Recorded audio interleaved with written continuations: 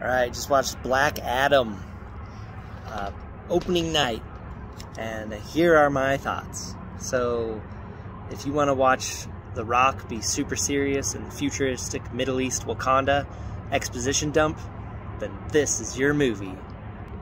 Alright, so as far as the other DC movies, I really like Man of Steel, Batman v Superman Director's Cut, the Zack Snyder's Justice League, and Wonder Woman.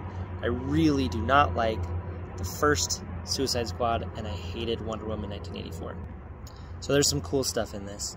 The action, there's some occasionally really cool action with really fast and brutal effects. Black Adam kills people really effectively and really fast. Okay, actually I think that's it.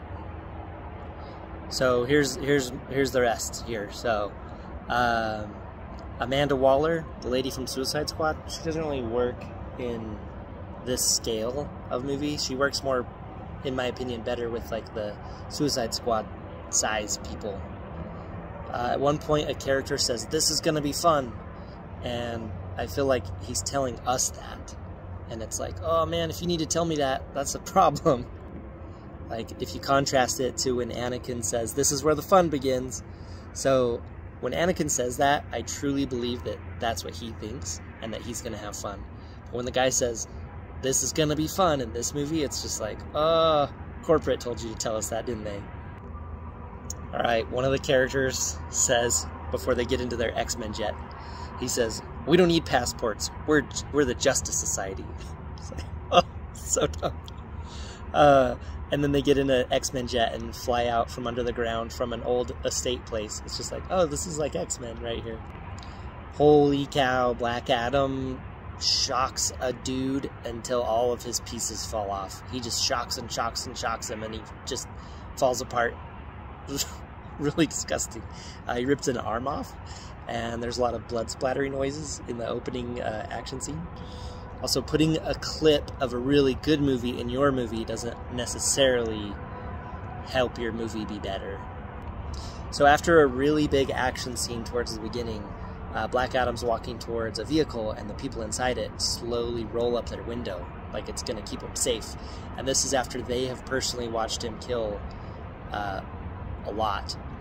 And as they're rolling up their windows, I'm just like, oh, this is trying to be funny, and this humor is not landing. This is really dumb. And then later there was more jokes, and I was like, oh man, this movie is like supposed to have like a lot of humor in it, and the humor is not landing. There's some humor about catchphrases, and I'd say about 1/5 of that humor actually is funny. There's a couple funny parts with the catchphrases, but for the most part, it's really does not land humor-wise. But here's a cool quote from Black Adam that I like. He says, "I was a slave before I died, then I was reborn a god. I kneel before no one." So it's like, yeah, that's a cool line. Alright, there's some generic metal music during the action, so there you go. The Atom guy is just like Ant-Man from Marvel. There's no chemistry in the characters, the Justice Society. I'd say the best chemistry is probably between Black Adam and the little boy who helps him out. There's some, like, conflict between the Hawkman guy and Black Adam, and that is not convincing at all, because I just can't even imagine that the Hawkman guy could hold a candle to Black Adam. I mean, The Rock's neck is like the size of 3 of my heads. There's a couple really rousing anti-imperialism speeches, so those were really just really great. And then apparently Shazam is a thing. I've not seen Shazam. I want to, but apparently that's a thing, so maybe I'm missing something by not having seen that. Alright, overall this movie was incredibly meh. I would much rather watch San Andreas or Moana with The Rock again, or Man of Steel, Batman v Superman Director's Cut, or Zack Snyder's Justice League, or Wonder Woman. But this one was not very good. It was just a super, it was like under 2 hours, but it felt like 4 hours, and it just was a constant exposition. I mean, it had some cool action, but the humor didn't land, the character interactions didn't land, special effects were good. There was a couple cool like pop songs, like they played some Smashing Pumpkins, which I really was surprised at and liked. But yeah, no, I did not like it. I don't think I was the audience though, because I wasn't super excited to see it. Okay, so I'm now going to talk about the Superman part, so you can skip it. or turn it off, but that's kind of the reason I was there. So here's what he said. 3, 2, 1.